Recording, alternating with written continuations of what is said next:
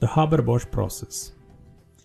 During 1898, Adolf Frank discovered that nitrogen could be fixed by calcium carbide to form calcium cyanamide, which could then be hydrolyzed with water to form ammonia.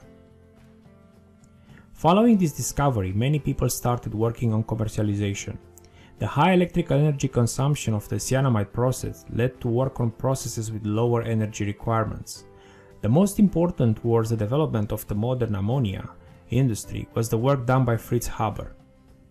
Fritz Haber, an industrial chemist, and Carl Bosch, a chemical engineer, have been named as the world's most influential scientists of all time by readers of the UK Institute of Chemical Engineers magazine in March 2010.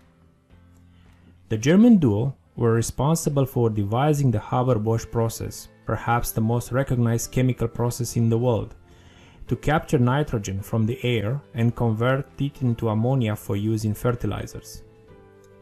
While Haber developed a high temperature 450 degrees Celsius high pressure 300 bar process to break the triple bonds of atmospheric nitrogen, Bosch was responsible for scaling up the process, finding cheaper ways of producing hydrogen, developing a new catalyst, and designing and building a reactor that could withstand both the temperature and pressure requirements of the reaction.